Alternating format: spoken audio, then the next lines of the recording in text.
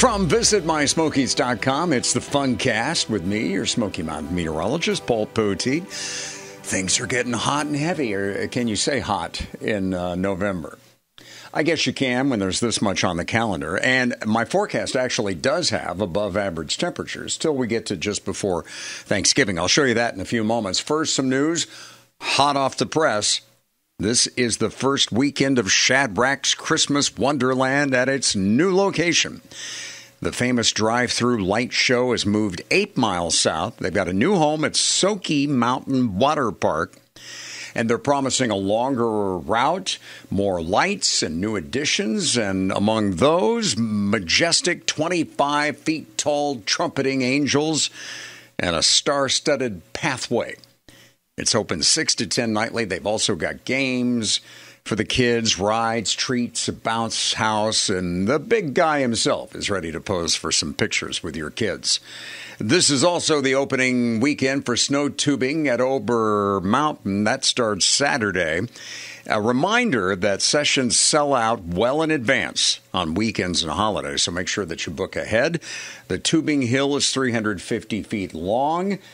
There is a 50-foot drop, and then you go back up again via the magic carpet. That's an outdoor escalator, so there's no climbing involved. The ski-snowboard slopes should reopen sometime in December. You know, Mother Nature is kind of in charge of that. Speaking of Mother Nature, the weather looks great for the tree lighting Saturday night in Pigeon Forge at the Island. Live music starts at 6. Special guests Paula Deen and Santa will flip the switch on the 40-foot-tall walk-through tree. All the rides, shops, and restaurants on the island will be open. There's no charge for parking, and there's no cost to attend. And meanwhile, of course, it's all things Winterfest all over the Smokies. All the lights and fun can still be yours. Still time to book a last-minute cabin for the holidays if you haven't already, especially for fun events like the Gatlinburg Christmas Parade. From our main menu, click Stay, and that starts your search. We can also help during the holiday next week.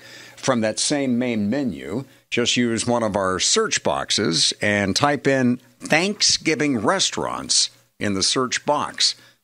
And you'll find out who's open on Turkey Day with links, hours, and addresses. And now, all of the numbers for the coming week.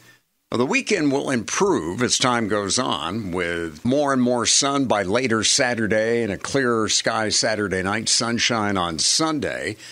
And then next week, small chances of rain on Monday and early Wednesday. But I think the biggest threat's going to be on Tuesday. Some pretty steady rain then.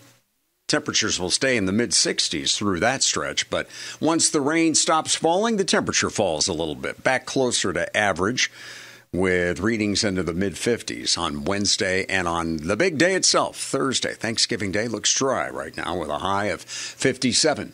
We'll look again soon with another update from visitmysmokies.com.